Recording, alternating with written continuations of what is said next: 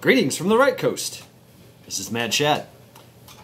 So, something that Pinball Preparedness was talking about with his new one, and that's when the S hits the fan, and how to get rid of and how to deal with waste and things of that nature.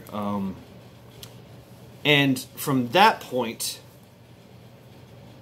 you know, you have to worry about storage and disposal, and I mean, we don't think about that. It just goes down a watery hole. We hit a lever and flush, it goes down. Goodbye. We don't have to worry about it. We take our refuse and we put it outside and somebody grabs it, or we got to take it off and put it in some kind of metal bin and they take it off, and you know, it goes to a landfill or whatever.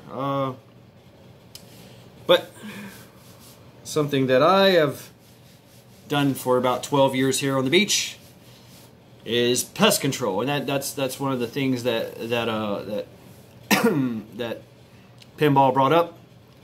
That's very important. That's going to be very, very important. So in my 12 years as a pest control operator in structural and commercial, I worked mostly in restaurants.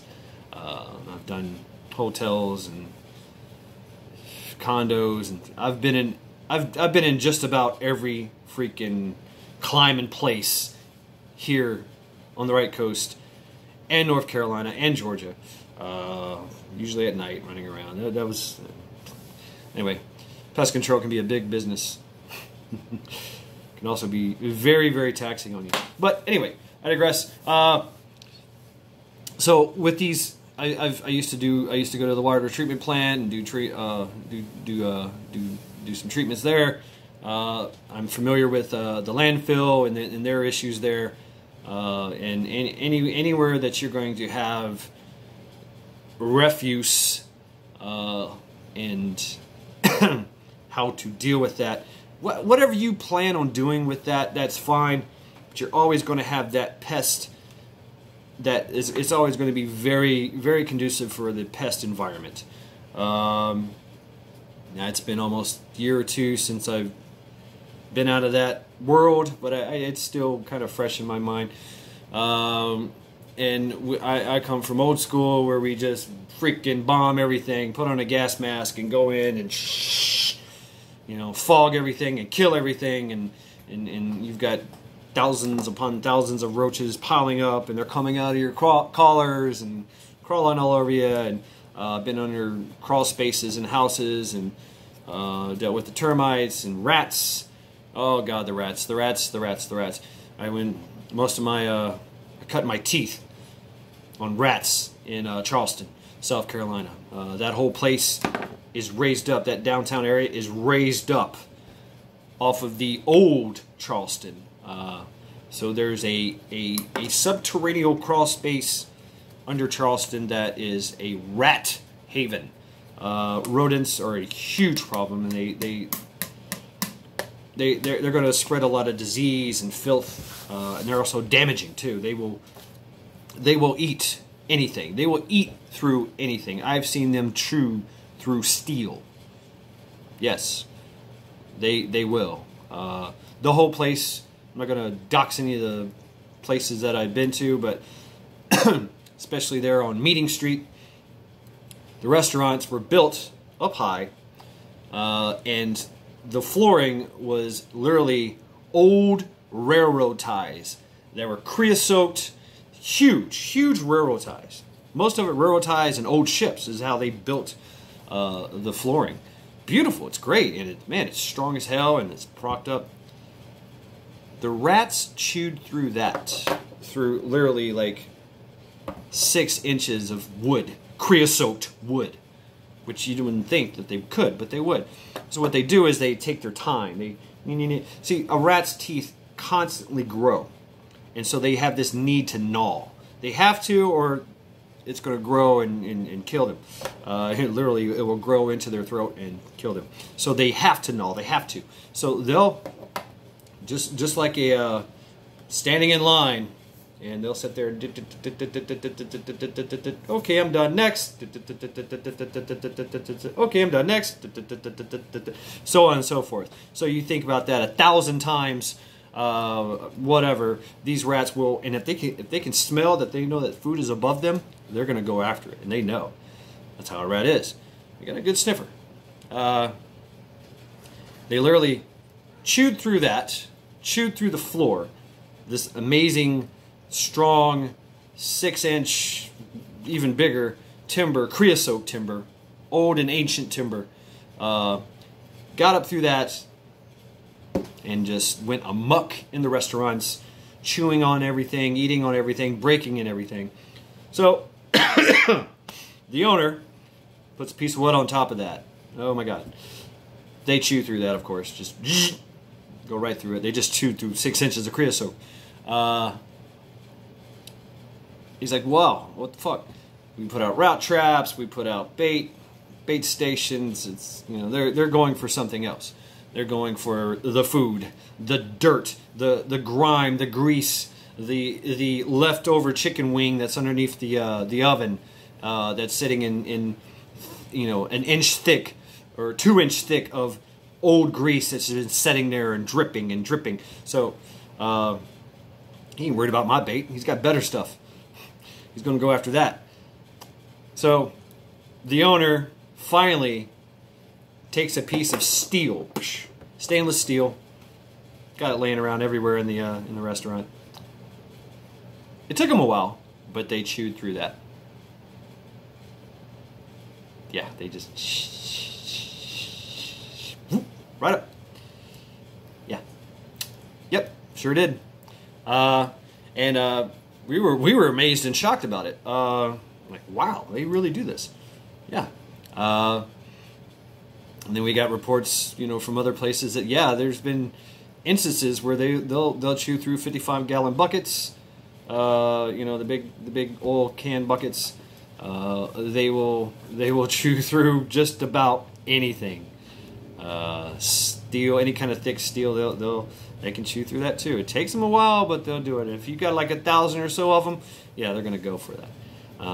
They're gonna find a way to get in. Usually, they're gonna go for something that's less hard, you know, something that's easier to chew through. We have found that the best thing is steel wool. Steel wool and the spray foam. They don't like that so much. They like the spray foam. They go right through it. Shh. But then they get to the steel wool and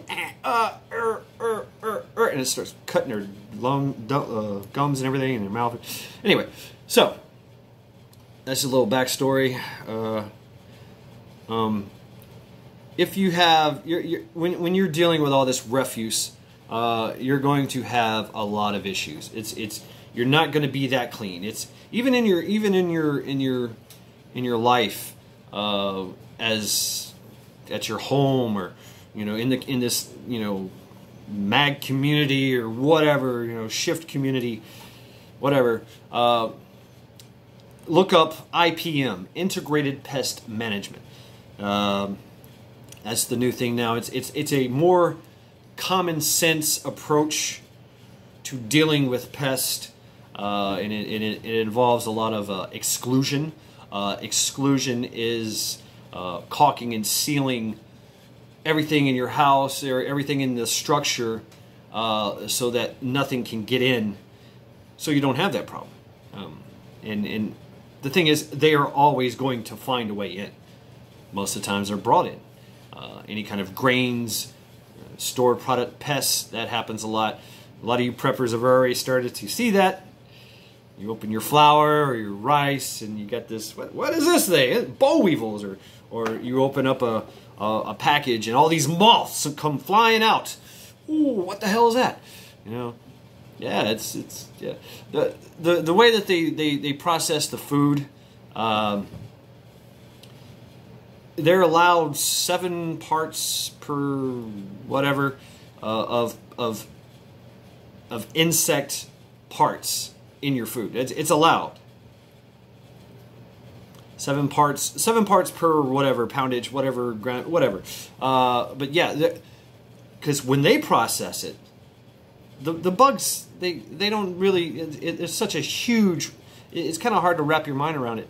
You know, it's such a huge undertaking to try to stop all of it. You can't. You just can't. There's always going to be ants. There's always going to be boll weevils. There's always going to be, you know, the insect population outnumbers us by trillions.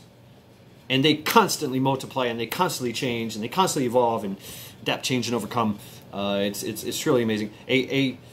We had to change up our chemical that we use for a deterrent. You know, like spraying the baseboards with the B&G can. We had to change that up every 6 months because the German cockroach was finding a way to become immune. That's how fast their evolution is.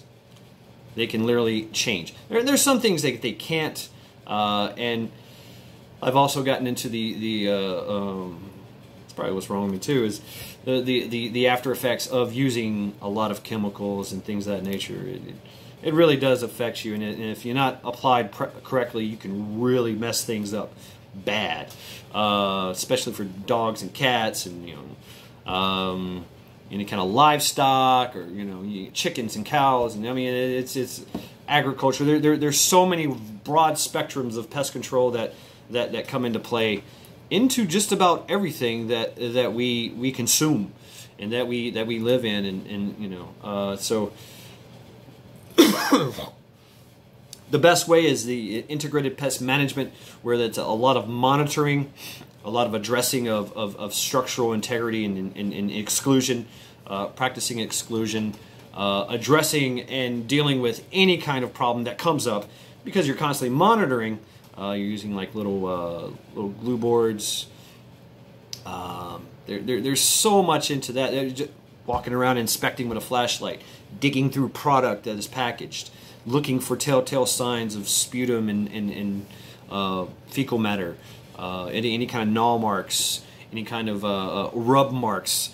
Rats like to, they're almost blind, and they can run around in pitch black dark.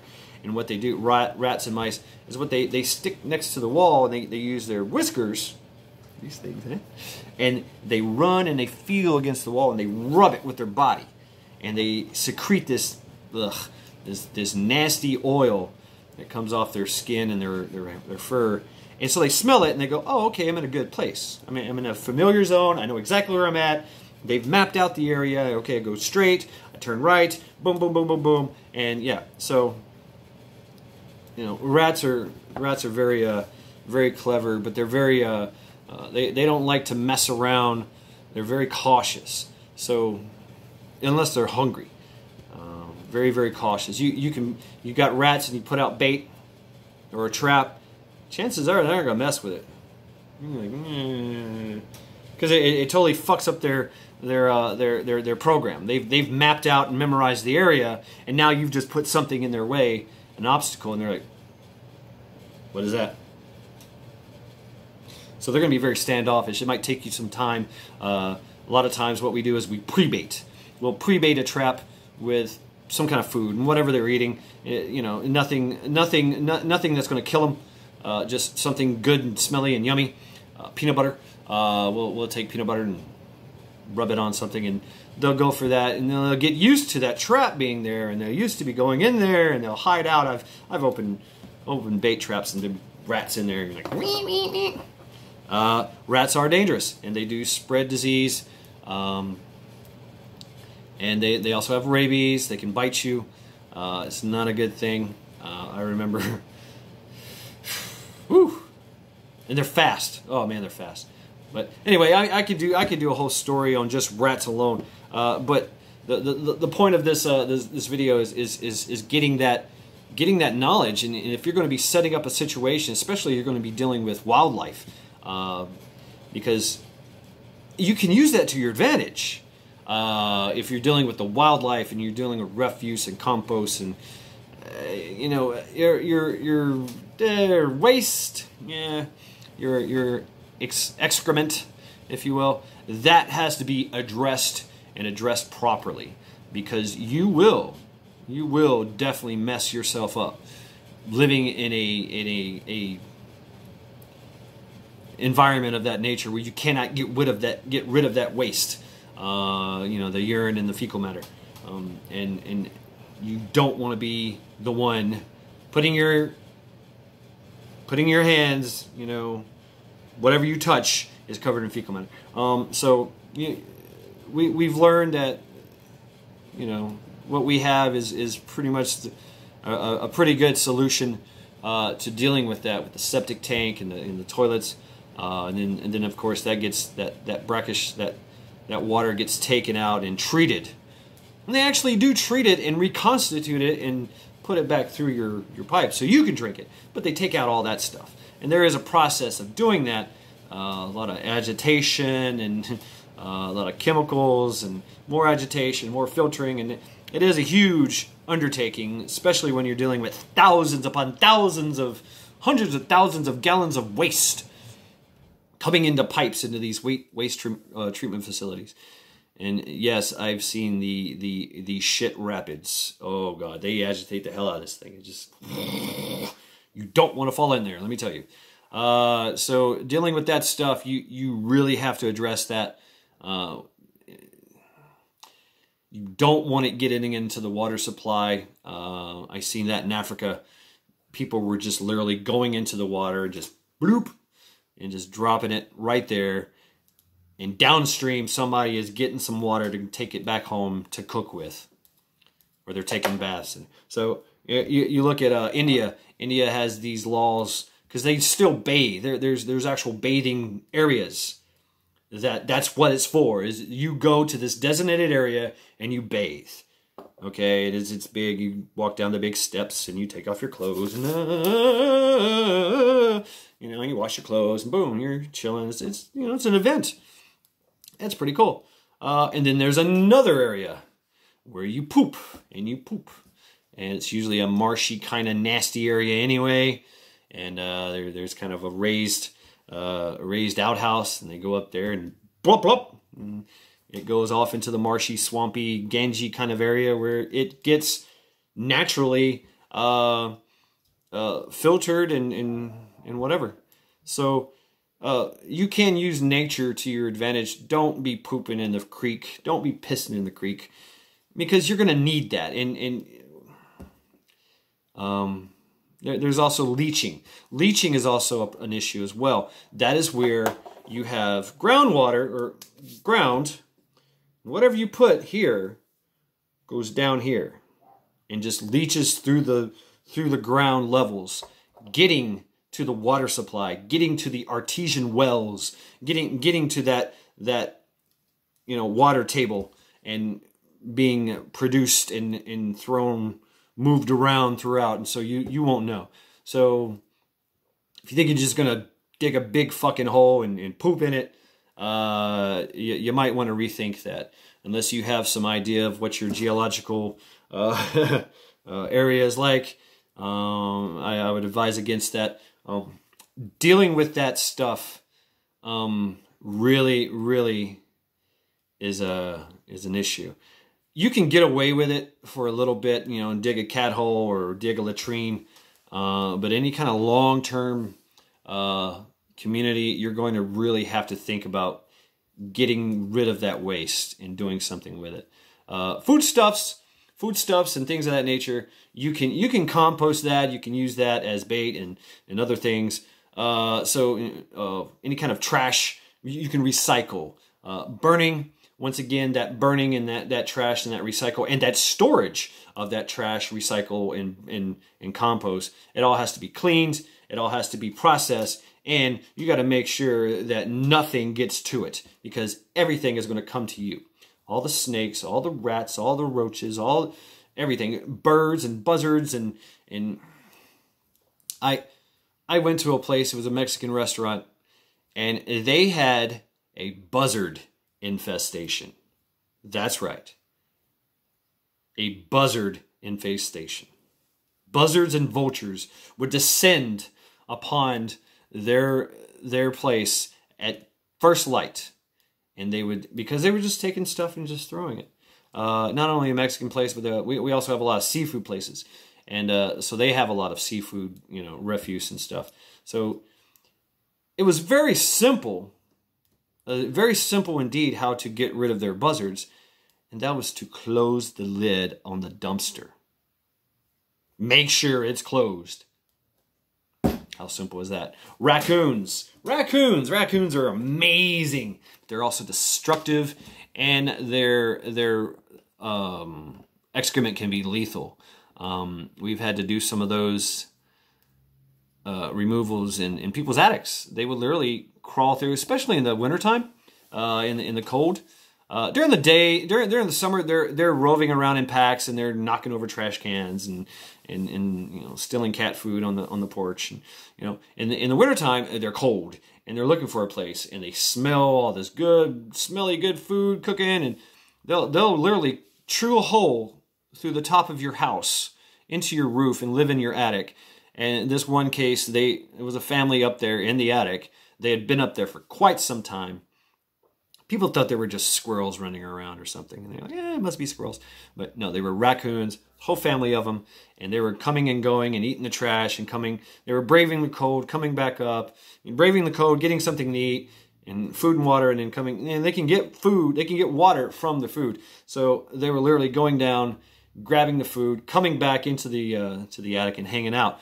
So they were pooping and pissing all up in the attic. And what happened is that stuff started just filling up the house with this odorous, maleficent, amazing, destructive stuff. And these people started getting sick. They got really, really sick. And they had to go to the hospital. The doctors didn't know what it was and all this and that. And yeah, it came from the raccoon fecal matter and the urine. And they're pretty much, they're like cats. They like to pick a spot, and they go there, and they go there constantly, and they're just going to that one corner. And so you got a whole family, and they're pooping once a day. Yeah, they're going to be doing that a lot, and you're going to have a massive, huge problem, and it's a biological problem, absolutely biological. So there's a lot to think about if you're going to be doing long-term things. Remember camping, and of course in the Marine Corps. Never eat where you sleep and never shit where you eat. I mean, that's very simple. And don't leave a trail. Because we can follow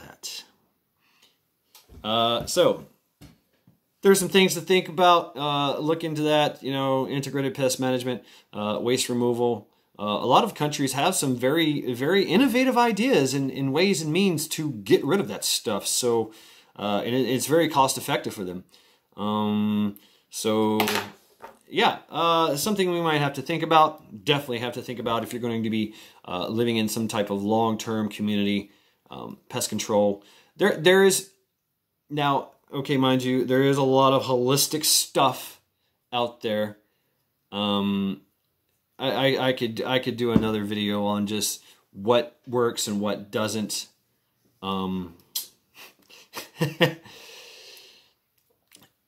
Like I said before, everything the German, Blatella germanica, the German cockroach, the most insidious infestation cockroach that we usually see, the German that lives with us, has been living with us since the dawn of man, and that name is misleading.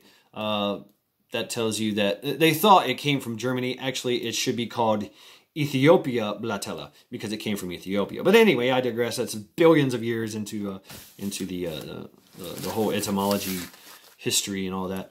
So what was I saying? Yeah, things that work, things that don't work. Even the stuff that we have, from the big major chemical companies and corporations, they have to change constantly because the bugs, not only the German cockroaches, everything else is adapting and evolving as well. And you don't want to poison yourself and others trying to kill that one pest. Usually it's a very simple solution. You change their food, you take away their food, you take away the water supply, You change, you take away their shelter, their temperature, their environment. You change any of those, and it makes it very difficult for them to survive, and they're going to probably go somewhere else. Here we have the palmetto bug. What is called the palmetto bug? It's actually called American. It's the American cockroach is its name. It's huge, huge. They call it the palmetto bug because it likes the rotting vegetation of the palmetto tree, and they will come inside, and they look big and scary. They're actually kind of edible. You have to be careful of the salmonella that they carry as well. But yes, they will sneak in through your house, through the cracks and crevices in your plumbing voids, in your door, underneath your doors, in your windows. If you can take a credit card and slide it in there, your seals are not good enough. So that's what we say is caulk and seal your house, from your doors to your windows to your plumbing voids, inside and outside. Address all those issues, and you will usually have no problems, because most of the pests that come inside are brought in, or they just walk in. The American cockroach being the same thing. They can literally flatten themselves out to the size, to the they walk around like this, and they can literally go and flatten themselves out like a credit card and slide right in. But once they come inside, the biggest thing that kills them is air conditioning. They require a lot of heat. They require a lot of heat. They require a lot of humidity and moisture. That's why they're all over the place in the summertime. It's hot and it's wet. A lot of moisture, a lot of humidity in the air. And when it gets cold, they go down and into your structures. They come into your structures. But the air conditioning dries them out and they die, usually within that day. So usually people come in, eek! You get that, oh my God, we got roaches. And yeah, it's just a palmetto bug or an American cockroach. Been done thousands upon thousands of callbacks for that one. Okay, yeah, I'll go ahead and spray. Well, you don't really have to spray. They're going to die. For them, coming inside is walking into the Sahara Desert for them, unless you have a lot of humidity and moisture in your house. We're getting really deep and into this. So yeah, some things to think about, especially if you're going to be doing long term. Short term, you really don't have to worry about it, but you can use that to your advantage. Crops and agriculture, the pests that are involved with that. I mean, I've seen rats so fat that they couldn't move. They were literally sitting in a corn bin, just eating, not moving, and they can't move now because roaches that were literally like this big from eating all the steroid-induced feed, just crazy stuff. And then that brings the snakes, and then so it's a definitely a chain, a feeding frenzy chain, a pyramid, if you will. You've got your scavengers, and the scavengers bring predators, and predators bring all that. So some things to think about. If you're going to be growing crops, we all know, any of you gardeners out there know about them bunny rabbits and them moles, and there's so many pesky little critters that like to nibble on things. The Japanese beetles, and they all come in cycles. So getting to know what they need, what they are, what they have, what works and what doesn't, what they're susceptible to. Definitely, please. If you have any questions whatsoever about any of that, please, hit me up. You can email me. You can just hit me up on the comments, and I will share my knowledge freely. They charge thousands of dollars for this. I'm going to do it freely because they piss me off. Yeah. Anyway, and we should know this stuff anyways. It should be common knowledge, and it is. Most of it is. As far as chemical-wise and things of that nature, some of the holistic stuff, we can get into that at a later date. But yeah, this is I'm going to end it here. This is Mad Shad, and I am signing off.